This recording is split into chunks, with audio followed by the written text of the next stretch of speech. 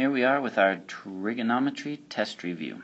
So these first ones we're just finding the exact value of the trig function. So to do that we need our table, right, or that unit circle. Okay, unit circle had all the information there we needed for those different angles and whatnot, which we made into a table. And then we simply look up what it is in degrees or radians and deal with it. And then remember, when we're given these reciprocal trig functions, we just flip it around. So cosecant is the reciprocal of sine. So let's find the sine of 135. So you pull this out. If you don't have this, you probably want to copy it somehow. We go to 135, right? So right here. So the sine is square root of 2 over 2. So the cosecant will be the inverse of that. So I'd have 2 over square root of 2, but we can't leave it like that. So we times by the square root of 2 on both sides, or top and bottom, I guess, not both sides. Square root of 2 times square root of 2 is like square root of 4, so it's just 2. 2 times the square root of 2.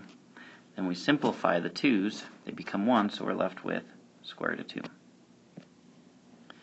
Okay, number 2, secant is the opposite of cosine, the reciprocal, so of 0 degrees. So go to 0 degrees. Cosine is 1. Okay, so what would the 1 over 1 reduced would be 1 over 1. So secant is 1. Okay, sine of 180. That one's easy. We just go to 180, find the sine, and it's 0. Okay, now with the radians, same idea. Cosine of 2 pi thirds. So where's 2 pi thirds? It's right here. Cosine is negative 1/2. So equals negative 1/2. Tangent of 3 pi halves. Where's 3 pi halves? Right here. Tangent is undefined, right? Because tangent, remember, is the y over x. Y is sine. X is cosine. Cosine of 0 would have 0 on the bottom. Can't work. So it's undefined. Okay, now the cotangent of pi fourths. So cotangent is opposite tangent. So the tangent of pi fourths is right here at 45. Okay, so tangent is 1. Okay, so how would that one work? Well, same way. Tangent would be 1 over 1, so cotangent, flip that, would still be 1. And that's really all we needed that for. So, looking at that, you want to have some notes of that because there's some easy questions to get just by knowing that information. Okay, plus if you ever need to, these main pieces determine the radians or the degrees, you have that. Alright, now kind of a little flashback of law of sines and cosines. Okay, so remember those right here, right? Law of sines and cosines here. So let's kind of scooch some things around. Okay, so on number 7, we're looking for the measure of angle A. So angle A is right there. So in order to use the law of sines, we need to have a connection, okay, between a side and an angle opposite. Well, this B and little b, okay, we've got a connection there, so we can use our little a to find that one. And that's all we need is a measure of A. So I'd use this. So the sine of A, which we don't know, over 21 feet is equal to the sine of 84 degrees over 22. So to solve this one, we multiply by 21 on both sides. Those cancel. I'm left with sine of angle A equals sine of 84 over 22 times 21. And then we just type that into our calculator, right? So we get out our calculator and we go, okay, So I type that in, and that gives me a decimal. Okay, it ends up being like 0.9493163554667. So really big. So I'm going to use a calculator to put that in place, because to find the angle, we use that inverse sine of that whole guy to get out what our angle is. And that'll tell us what the measure of angle A is going to be. Now, the thing you have to remember when you're using your calculator is that if you're doing degrees, okay, you've got to be in degree mode. If you're using radians, you got to be in radian mode. Okay. Now, do they want round your answers to the nearest tenth? Okay, that's what I need to know. So we get that once we type that in. This goes into this place. I get angle A equals 71.68, so 71.7 degrees is my answer. Okay, and there's law of sines. Now to find the law of cosines, or to use the law of cosines, so you notice we don't have an angle or a side opposite. Okay, but we do have an angle in two other sides. So we can use the law of cosines. And we want to find this side, side B. Or actually, I guess it would be side A, but BC. So to find that, I'm going to use this. So I go A squared, because what we're looking for is equal to B. B would be 24 squared, plus C would be 25 squared, minus 2 times B times C times the cosine of 98 degrees. Now I can basically just type this into my calculator. Honestly, just the way it is, if we didn't want to have to go through the process. If not, I get 576 plus 625 minus, now all of these go together, so 2 times 24 times 25, I like to kind of simplify it that way, times the cosine of 98. So 576 plus 625, if I'm simplifying. So we get A squared equals 1201 minus 1200 cosine of 98. Now remember, order of operations, I can't subtract those yet. Okay, so I just basically need to type that in. And I get A squared equals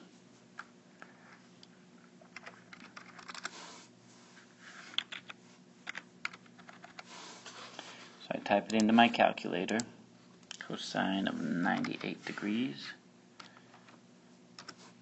and we get 1368.00772115. Now the last step is just simply taking that square root of both sides. So once again, using my calculator, I'll just go square root of answer, use that previous answer to get what A is. And then I can round it to the nearest. So second square root of that answer, and we get 36.9865. So basically, if we round, 37 centimeters. So there's our law of sines and law of cosines. If you don't have those, make sure you have those written down to help out too. There'll be two similar questions. Okay, all the same format.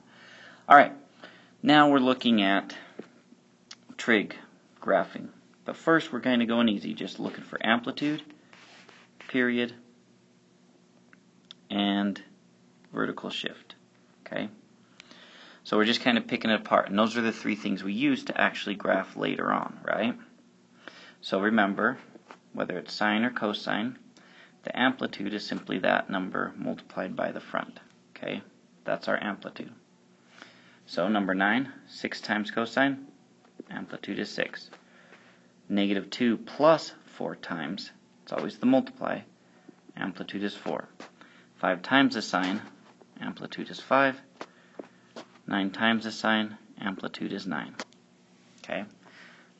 Easy peasy. Now, the other easy one is a vertical shift down here. Okay? So vertical shift is the K, right?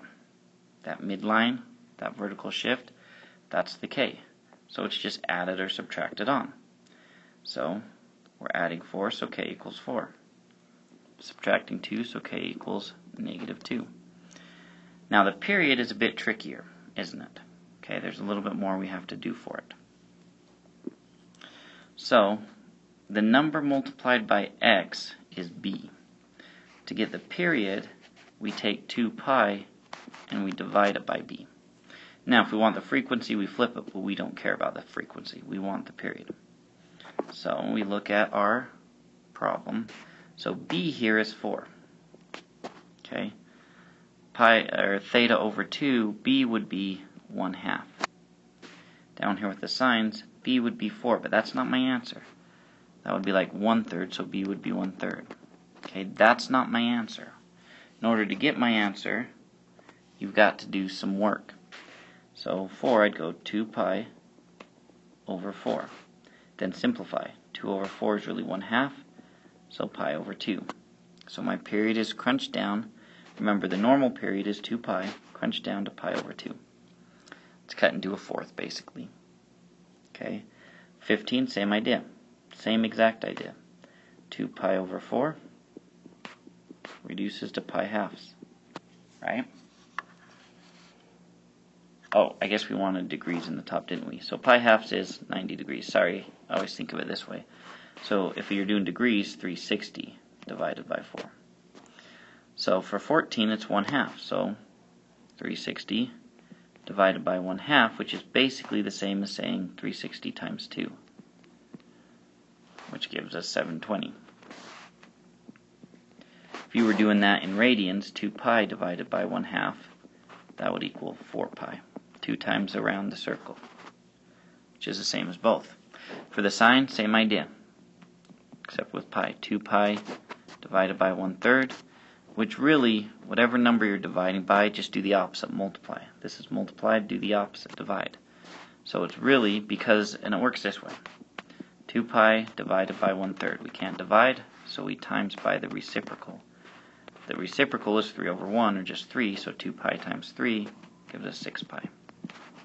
So that one's been stretched out 3 times. Alright, so there's those. And those are the 3 pieces of information you need to graph, okay, based off of the parent graph. And remember, when we're dealing with the unit circle, okay, the sine is the y value on the unit circle, but that point is used as our y value on the sine and on the cosine. The cosine is really the x value, but we still use the y value, because the x value in the graphing is either the angle. And there's 5 points we use. We use 0, pi halves or 90 degrees, pi or 180 degrees, 3 pi halves or 270 degrees, and 2 pi or 360 degrees. So when we're talking about our parent graphs, those are the ones we're using. 0, pi halves, pi, 3 pi halves, and 2 pi. Okay, we're to make a table here, right? For whether it's the cosine or the sine. So the sine is the y values. Okay, so the y values here on the coordinate plane is 0, then 1, then back to 0, then -1, then back to 0. So it has that pattern. 0, 1, 0, -1, 0. Okay, that's for the sine, according to the degree. So when we're graphing it, okay, because one period is 2 pi, that's kind of our standard graph. We start at 0, we end at 0, and in the middle, right, pi, 2 pi, and 0. Then at pi halves, we go up to 1, and at 3 pi halves, we go down to -1. And that makes our parent graph for sine. Okay, one period of our parent graph. And those are 5 points, or the major 5 points. And the way to think about it with sine is the 0, pi, and 2 pi are always on the midline. So if we shift that midline, we shift all three of those up or all three of them down. Okay. Now, if our period changes, that's going to affect them. It's either going to shift them in to squish them or shift them out to elongate them. Okay. And so it doesn't affect that first one. That first one's always going to stay there. Okay. Then lastly, the amplitude, that affects how high up we go, how far down we go. And we always start, on a regular sine, we always start by going up and then down. If it's a negative sign, then we would flip-flop them and it would go down like that. Okay, and those are the three things you need to know. So on the parent graph, the amplitude is 1, k is 0, period is 2 pi. So as we adjust those, that's what's going to adjust our graph. Now for the cosine, it works basically the same way.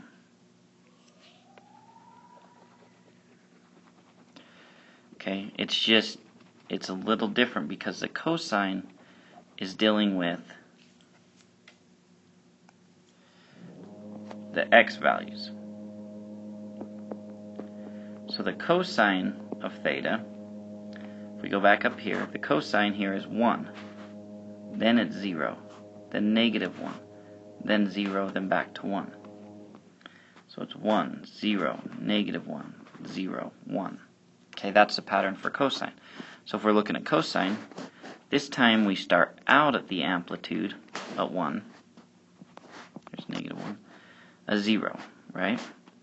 And we end at 2 pi up here at 1. Okay, in the middle at pi, we're down to negative 1. And then halfway between that at pi halves and 3 pi halves, we are at the midline at 0, and it looks like this. Okay, so here, notice on a midline, so as k changes, because k is normally 0, as k changes for cosine, those are going to move up or down. As the period changes, the normal period is 2 pi, but as that changes, it's going to shift everything in or out, which for the sine it'll shift all of the points. Okay, and that first and last being at the same place helps. So the amplitude affects, normally it's 1, but that affects where we start and end, either above or below, depending on where that is and where our midline goes.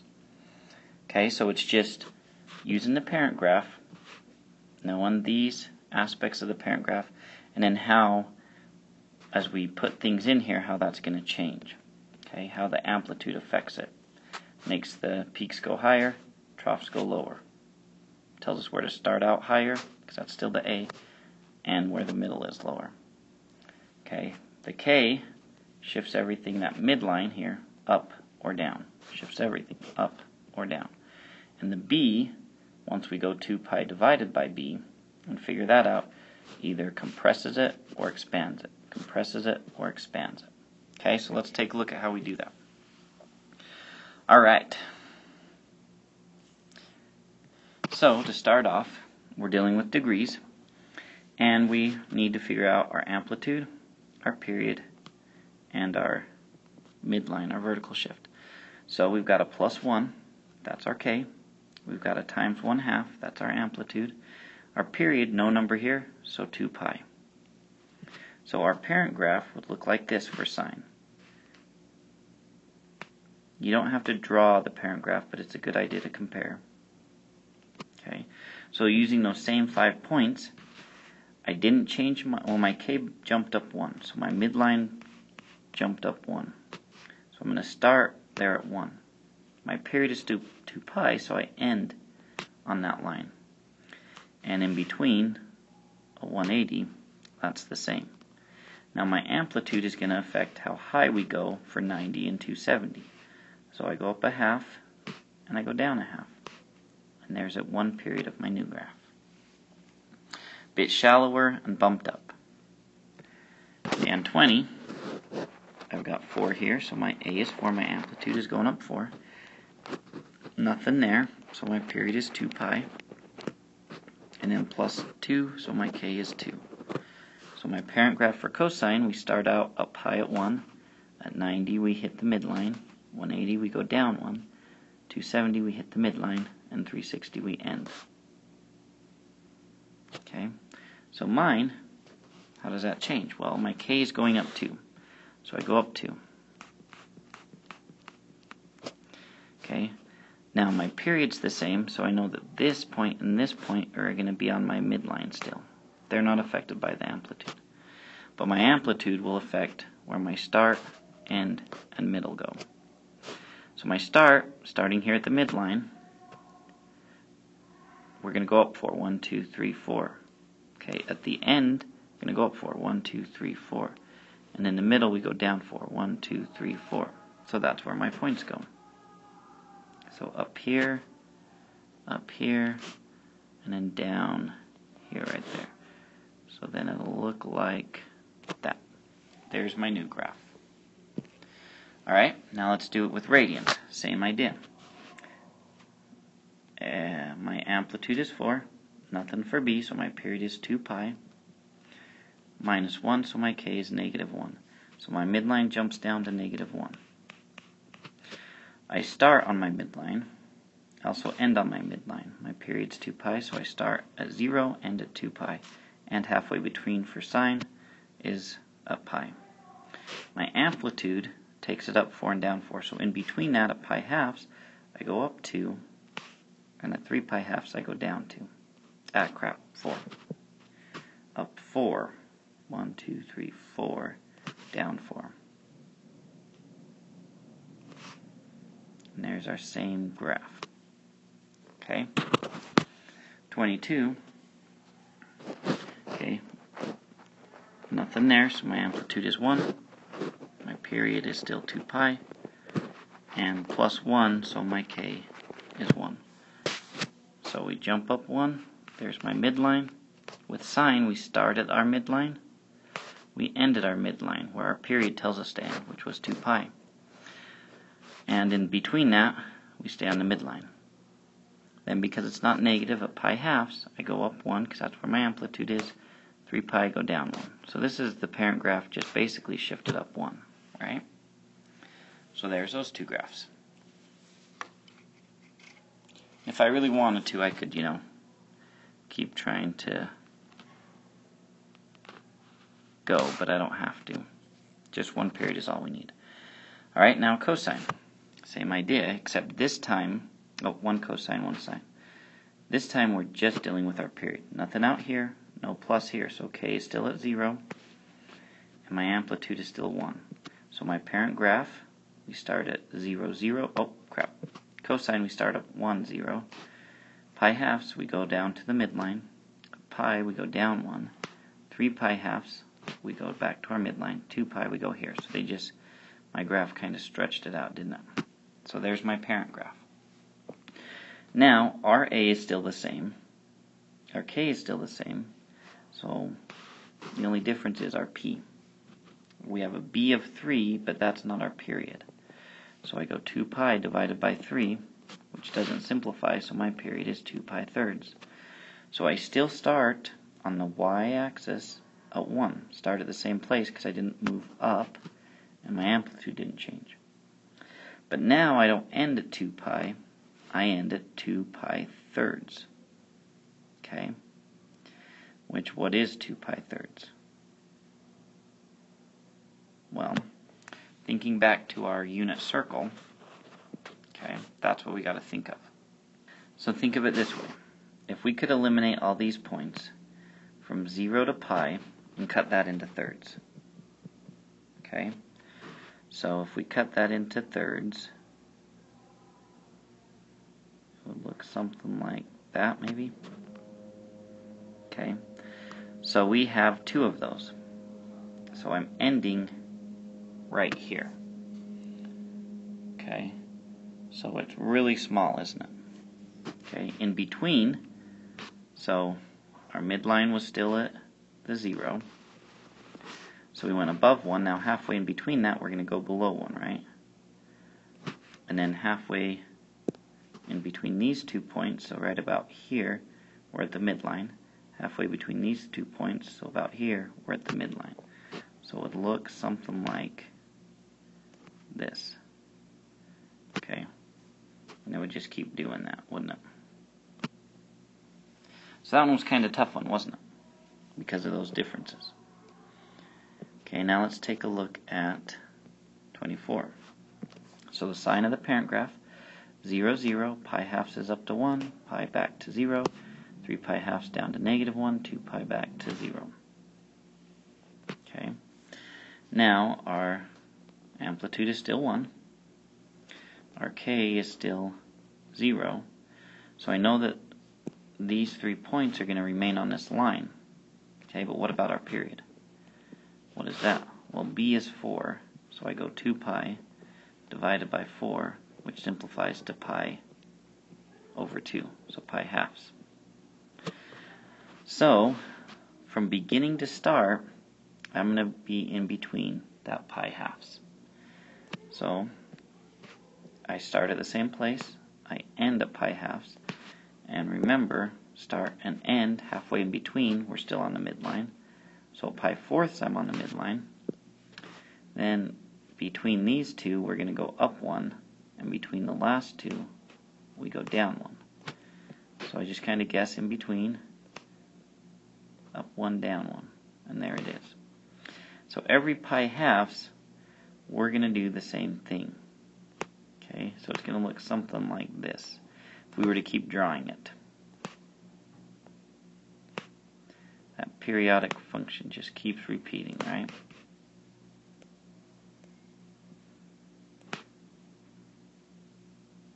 That would look like that. Alright. Now we've got to deal with everything happening, okay? And let's think about it. Here's another good way to think through it, okay? So, our parent graph, right? So for sine, start at 0, 0, up pi we're at 0, 2 pi we're at 0, pi halves we're up to 1, 3 pi halves we're down to -1. Right? So if we're thinking about our table, and actually let's scoot that more in the middle.